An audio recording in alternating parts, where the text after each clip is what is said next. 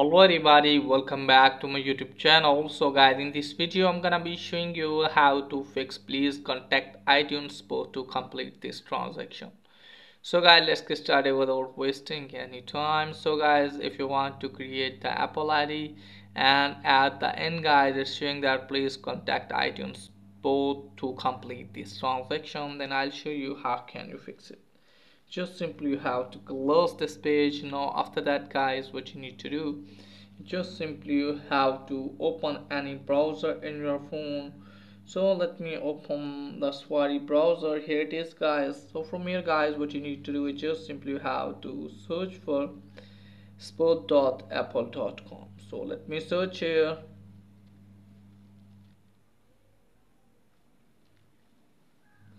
So after that guys, you have to tap on your device, like I'm tapping on iPhone. Scroll it down a bit and look it for the start now option. So from here you have to scroll it down and you can easily see a start now. So just simply you have to tap on that. So let me tap on that guys. After that you have to wait some seconds again. So from here guys, what you need to do is just simply have to scroll it down a bit. So from here guys, what you need to do is just simply have to tap on more option, scroll it down a bit. So scroll it down all the way.